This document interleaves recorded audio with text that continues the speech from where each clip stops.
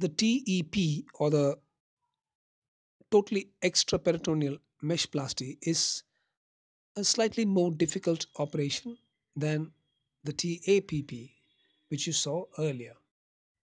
In this operation, we enter into the preperitoneal space, or into a particular space just in front of the lining of the cavity or the peritoneum. We are then insufflating that, or pushing in a lot of carbon dioxide, and then you can see that white Cooper's ligament, or a tough ligament that joins two areas in the groin. We then put two other trocars, or operative instruments, and through that, with finer instruments, we start the dissection. We increase the size of the area by taking down all the fibrous tissue, and after some time we put the next port. The TEP is a technically difficult operation, but once one masters it, we find that patients have very minimal pain and discomfort in the post operative period.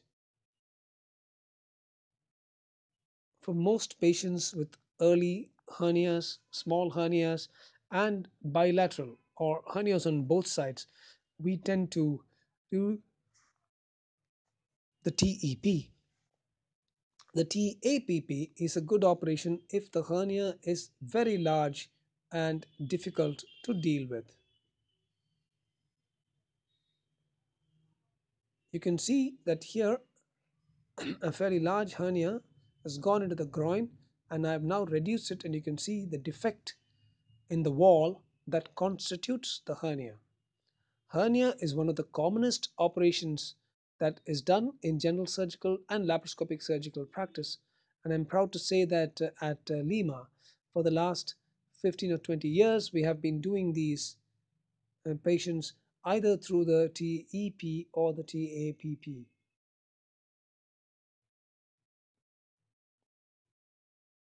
You can see that gentle and careful dissection of the structures is absolutely essential in doing these operations, as a number of vital structures like the large arteries that supply the legs, the so-called iliac arteries, run through this area. So one doesn't want to take any chance, and one needs to be absolutely careful and to do the dissection as gingerly as possible.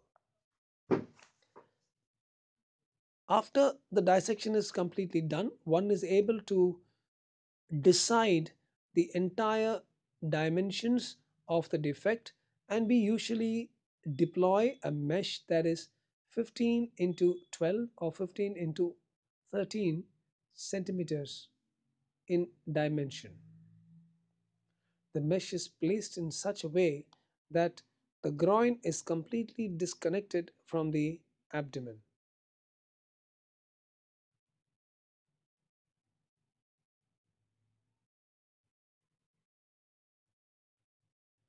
One chooses the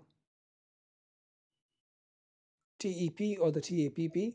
Here you are seeing a special mesh called the 3D Max. This is a three-dimensional mesh which has a different kind of a weave.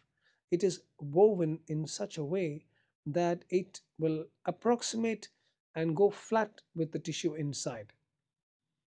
This was in a workshop, one of the first times this mesh was exposed several years ago, and I'm rolling this mesh around so that we can take the mesh inside, and you will see that once the mesh goes inside, it will completely adhere to the contours of the body and ensure that the patient has no recurrence. So this operation is a totally extra peritoneal or TEP meshplasty for inguinal hernia at LIMA Lifeline Institute of Minimal Access Keyhole Surgery.